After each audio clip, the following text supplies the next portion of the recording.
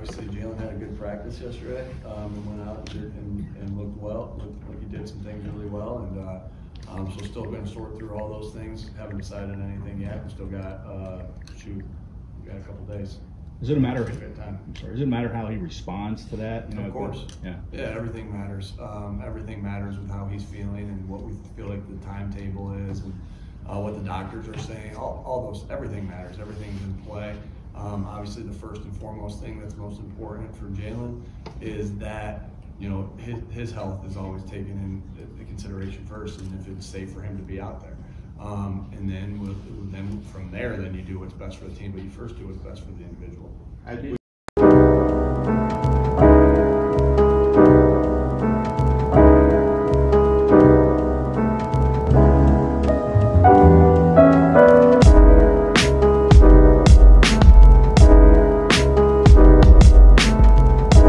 Hello everyone, this is Al Kabir, the analyst, and today I'll be talking Nick Sirianni. Yes, Nick Sirianni, he's just not giving out the game plan. He's not telling us who's starting that right tackle. He's not telling us who's going to be the quarterback Sunday. But let's get into it. This is Al Kabir, the analyst. So Gardner Minshew was the only quarterback available for media. He spoke about it. He was like, what did Nick Sirianni say? Basically, he don't have the decision.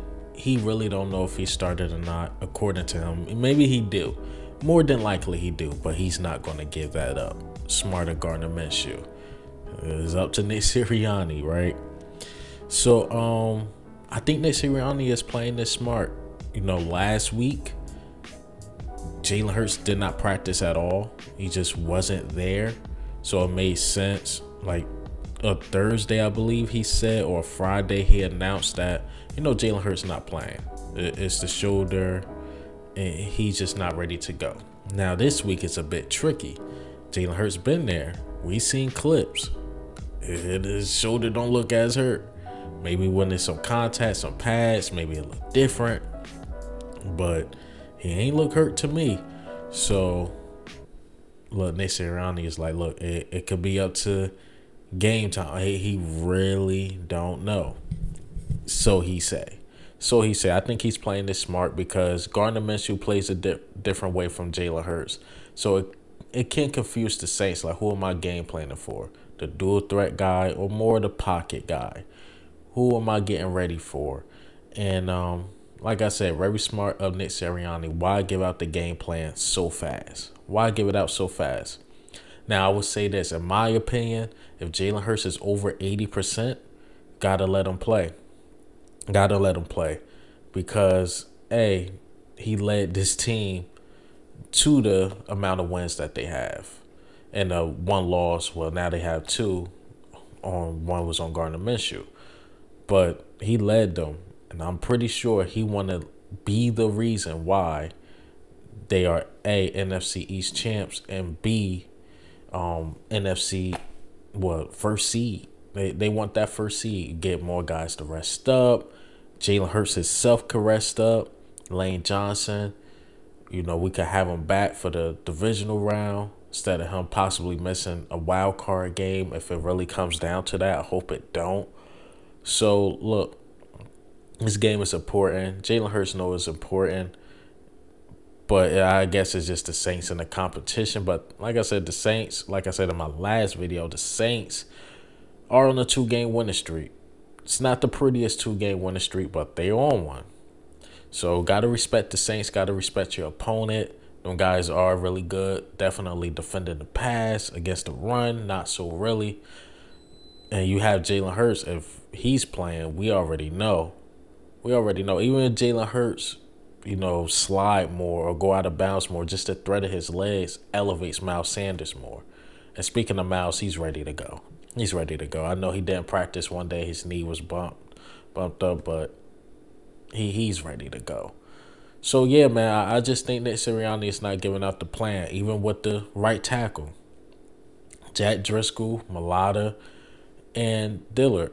Which guy we going to have? Each guy played different. And he like, look, I'm not giving that up either. He like, look, we could swing Jack Driscoll around. We could swing Mulata around. Mulata was a swing tackle before. I'm pretty sure he could go to the right side. We know Andre Dillard, he's more of a specialist on the left side. And if you ask me, I believe it should be Jordan Mulata right and Dillard left. The reason why is just to have your best guys out there. No shot at Jack Driscoll. Jack Driscoll, he's a decent player. He's decent. If I had to grade him, he's like a C, C+. But you got a first-round pick in Andre Dillard who can still play. It's just that he's in an unfortunate situation because Mulata is so good. And even on a down year like this with Mulata, he's still really good. He didn't allow no sacks against the Cowboys. And you move him to the right. You just have your best guys on the field. You have your best guys on the field. Now, I know Jack Driscoll could swing him around. He's a better right tackle than Dillard, in my personal opinion. And we know that. We know Jordan Mulata is a better right tackle than Jack Driscoll. And we know Andre Dillard is a better left tackle than Jack Driscoll. So I think it should be those two definitely on the field. You just got to have your best personnel out there. Just got to have them out there. So it'll be interesting who they go with. And, help Andre Dillard draft stock go up, you know. He might be one of those guys that's going next year. Might be. But I know we like to keep our line intact no matter what. But I wouldn't be surprised if Dillard is somewhere else and we get some picks or something for him. But, hey, man, what do you think and how do you feel about the news today? Nick Sirianni just not giving up the game plan. Nope, not telling y'all if we going with Hurts. Nope, not telling you. Not telling you who we go at right tackle, man. Just ain't telling you. But this is Alka Bear, the analyst. Ghost. Hey.